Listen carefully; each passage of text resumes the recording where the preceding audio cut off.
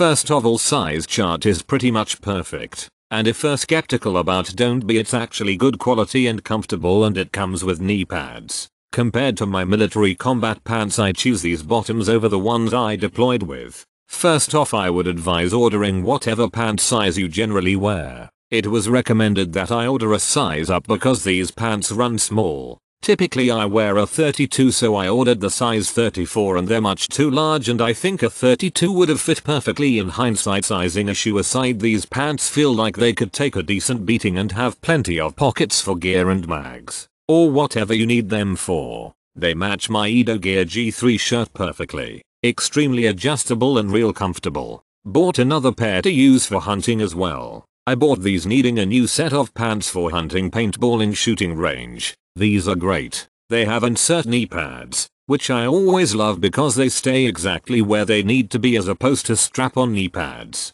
The camo is pretty solid. Whenever I wear them around my friends in the military, they are pretty jealous of the $70 pants. I have not used them in the winter, but my legs typically don't get very cold. That being said, they are not super thick, so you would probably need to wear some kind of thermal pants underneath. Overall, great pants. So there I was, JRTC, and 3 strands of C wire wrapped around my body, 1 little pinhole to show for it, wore for a straight 3 weeks and wouldn't take them off. This is easily a cry killer.